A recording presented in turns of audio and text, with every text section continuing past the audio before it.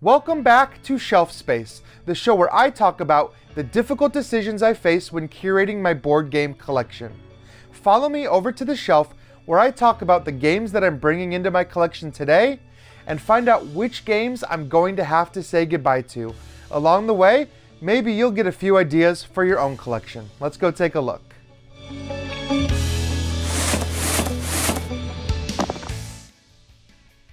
Welcome to my shelves in my first episode of Shelf Space.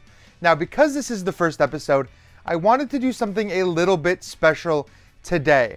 I am not going to be adding just one game onto my shelves. I had to do something all out today. I'm going to be adding 3 games to my shelf. Now, there's a reason for this. It's because all 3 games are linked with a very similar theme, and that is the West Kingdom series. The first game in that series is Architects of the West Kingdom. Now, I will be honest to say that when Architects first came out, I wasn't the biggest fan of it. I like the worker placement element of placing your workers out and letting them be captured by other players, and I like the idea of capturing other players' workers, but something with the way the points were scored, and it kind of felt like it was a race to a few different things. It just didn't sit well with me, and I wasn't sure that I was going to end up liking all of the rest of the West Kingdom games. This did happen to me with Raiders of the North Sea, but it was the opposite. I really liked Raiders of the North Sea, but I thought the follow-up games fell a little bit flat for me, which is why I don't actually have Raiders of the North Sea in my collection, because if I'm going to get one game, I'm going to get them all. But the Age of Artisans expansion came out for Architects and really, number one, really improved my enjoyment of the game and made it a game that I considered adding to my collection. But also, the second game in the series, Paladins of the West Kingdom, came out. This quickly became one of my favorite worker placement games of all time. It's currently in my top list for sure.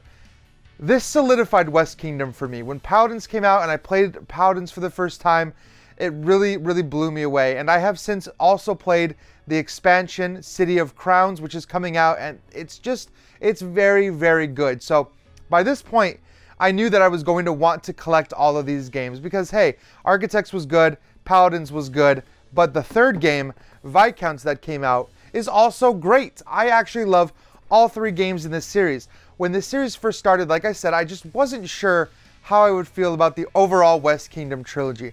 I'm pleasantly surprised. Each one of these games uses some similar icons, some similar themes, and some similar mechanics to bring a completely different type of game. In Architects, you have a worker placement game where you're competing over a shared amount of worker spaces where you can continuously place workers over time in order to take stronger versions of those actions.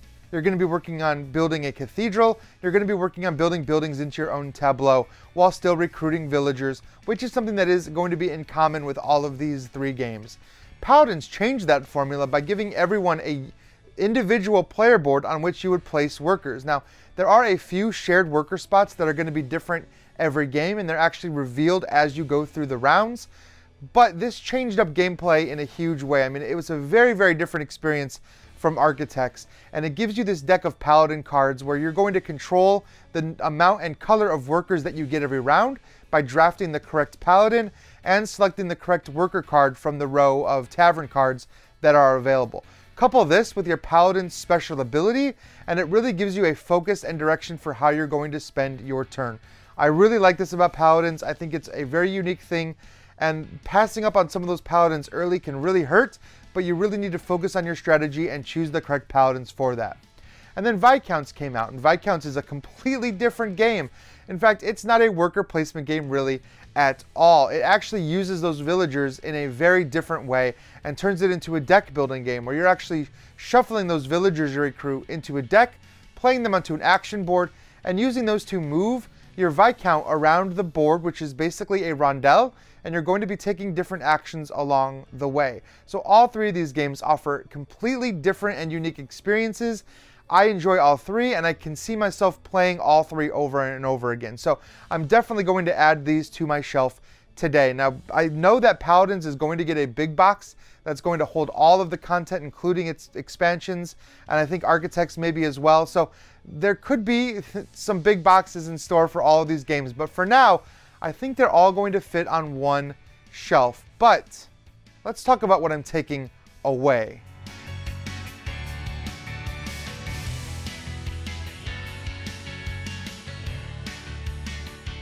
Now, if you couldn't already tell, this game is Massive Darkness from CMON. Now, this is a big game.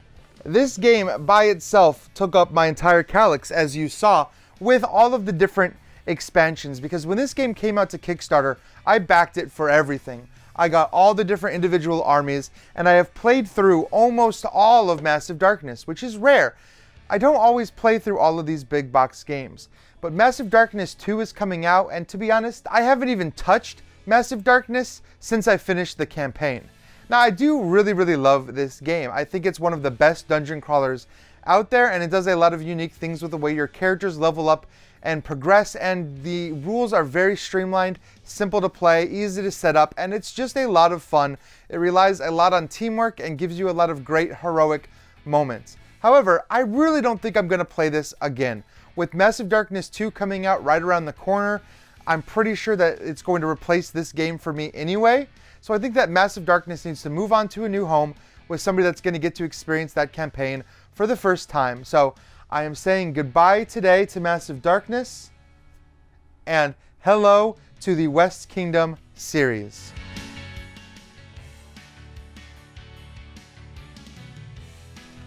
Thank you so much for joining me here today on this first episode of Shelf Space.